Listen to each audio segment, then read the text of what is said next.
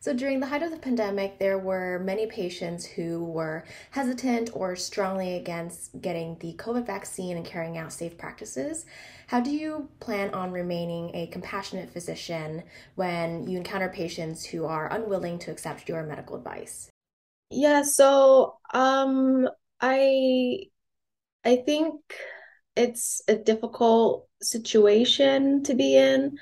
But I I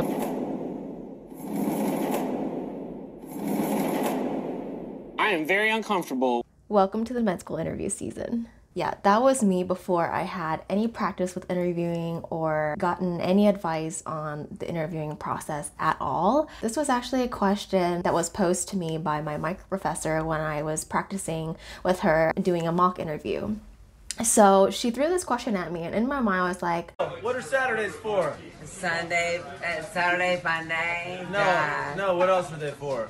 Saturday. it's a fairly challenging question, and I don't know how to answer it. I managed to pull it off and the mock interview went well, but at the end of this video, I'm actually going to share with you guys how I went about answering this question because that was a good question that she threw at me there. Hi, hello, welcome back to my channel. If you are new here, my name is Nee. I am currently a first-year medical student, and I'm here to be your buddy during the med school application process and beyond. A lot of you guys enjoyed my secondary application mini-series, so I am back with another one, and this time I'm going to be divulging everything that I know about the med school interviews. This is going to be an 8-part series, and here's what you can expect moving forward. In part 1, that's this video, you already clicked on it so you know what it's about, but in part 2 I'm going to be talking about what I did to prepare, what my schedule was like, as well as sharing the interview prep resources that I use. I have so many, so this is the one that you don't want to miss. I'm also going to actually be offering mock interviews to you guys, so stay tuned to see how you can request for a mock interview with me. In part 3 I'm going to be talking about some commonly asked questions and how to go about answering them,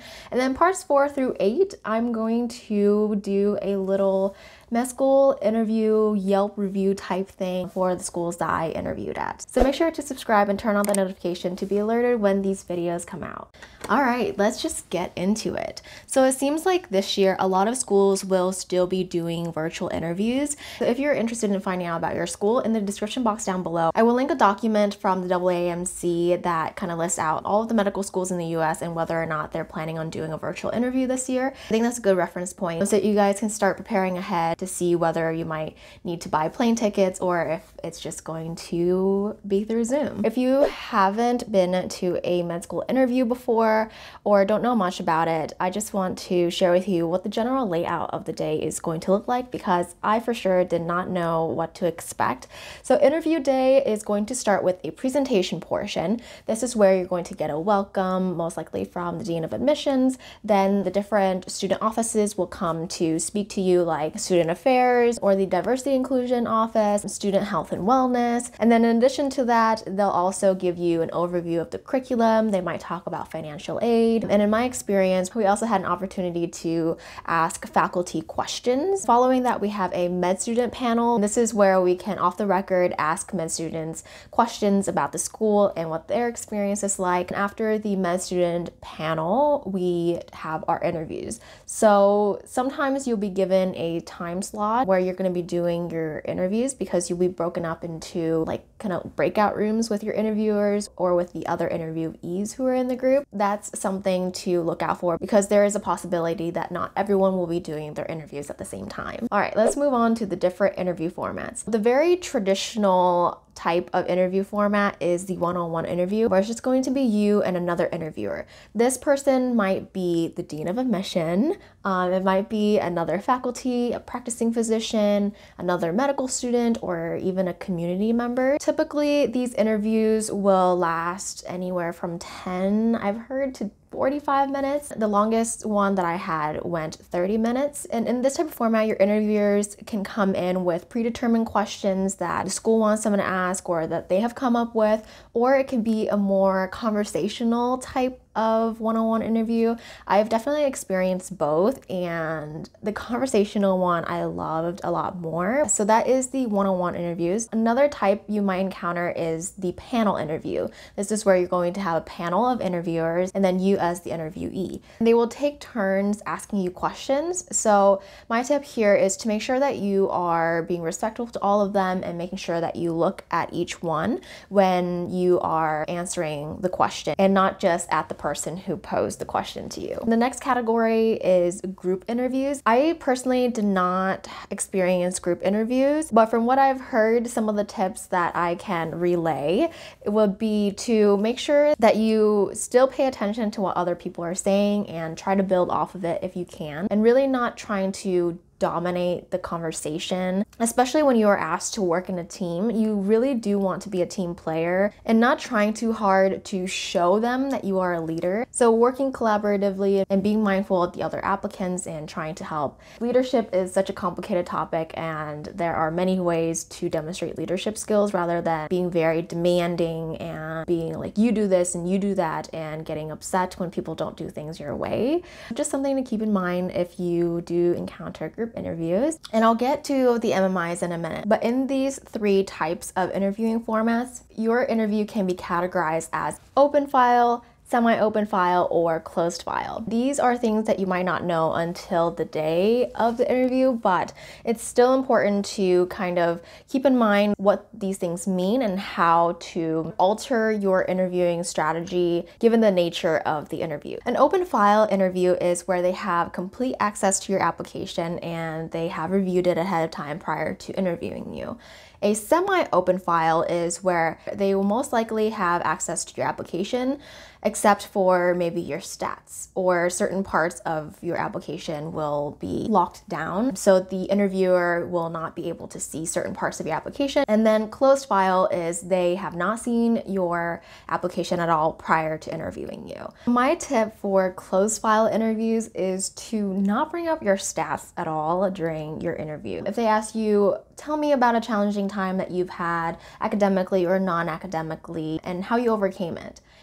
Don't bring up your stats. You have such a wealth of life experiences. Bring up one of those examples instead. And for the open file, make sure you're not regurgitating what you wrote in your application, because there's a good chance that they might already have a general idea of what you wrote in your application. So try to expand on that and dive a little bit further and deeper into what you wrote. But another thing to keep in mind is that some interviewers might have the ability to read your application but have not actually read your application. I've definitely encountered this before where I can kind of tell that they haven't really looked at my application even though they have it right in front of them. So in an open file interview, don't assume that they already know everything that you wrote in your application. So make sure to emphasize the important points that you really want to drive home through your interview. Finally, the last format of interviewing is our beloved MMIs. MMI stands for multiple mini interviews, and these are mini stations that you'll be placed in and you'll be asked a question or to do a certain task. MMIs I like to think of as your wild card. You don't really know what you are going to get. You might get traditional 101 type questions, but you might also encounter ethical scenarios. You might be asked to play a game, some really random question like, if you were a cookie, what type of cookie would you be? There might also be critical thinking type questions or questions about healthcare delivery. I've also heard that some people were asked to work in teams during some of the MMI stations, but given the nature of virtual interviewing, I don't think that's going to be as common. I encountered two forms of MMIs, one where they asked me follow-up questions and one where they gave me a set of questions and I just had to go through them and answer each one via a recording. The second one I would describe as being very Casper-like. The facilitator is just there to make sure there aren't any technical difficulties or any major clarifications that you want to know prior to answering the questions. But the other format, I was having an actual dialogue with my facilitator and I really enjoyed that. So you might be wondering, how many stations or how long do I get for each station, and this all varies depending on the school. I'm not sure what in-person interviewing is like, but for me, while I was doing MMIs virtually, I had the opportunity to take down notes as the scenarios were being presented to me, and during the time that is allotted for me to sort of think about the question, I wrote down some of the points that I wanted to talk about, and I felt like this was very helpful. So if you are able to, definitely write down your thoughts and the major points that you want to cover. MMIs, I feel like, are the hardest to prepare for, and I will talk more about how to best prepare for MMIs in part 2 of this mini series. Finally, you can have the mixed format interview. You might encounter a couple of the different formats of interviews that I talked about earlier. Okay, so let's rewind to how I would go about answering the question that I had at the beginning of the video. Did you want me to answer this in the context of the COVID pandemic? Okay. Wow, that is a very tough question. I think I'm gonna need a minute to think about this one. Is that okay? There are so many layers to this, and I'm not really sure what I would do if I was a currently practicing physician and I encountered the situation, but I just want to walk you through what my thought process is at the moment. I think a lot of patients' fears comes from being unfamiliar or being misinformed about a certain situation or a certain topic. And that creates this sense of insecurity and not knowing what to expect or how it's going to impact them. So I would start by asking them and kind of gathering information to see what their current knowledge is and what their concerns and what those fears are before I start diving into helping them and to inform them on what the scientific literature is and what our recommendations are. Because sometimes their fears might not even be what I would expect.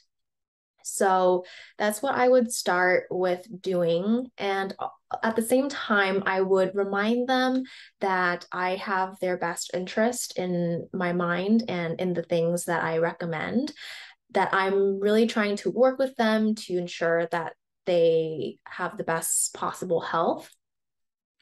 In addition to that, I think I would try to garner the support and try to collaborate with local community leaders whom the local patient population would really trust and look up to. I think there is often this sense of mistrust in the medical community that it's all about money and not really that personal connection and that relationship. So I would try to establish that trust through collaborating with these community leaders and propose to them possible options and projects that we can work on to try to help the patients be more receptive to taking the medical recommendations. But I would really try to look more into this because I do recognize that this is a major cause for physician burnout. And if I want to become a future practicing physician, this is something that I do need to be aware of. So I think it is something that is very important for me to look into and to try to find ways to remain a compassionate physician, because I really do want to provide the best care that I can for my future patients.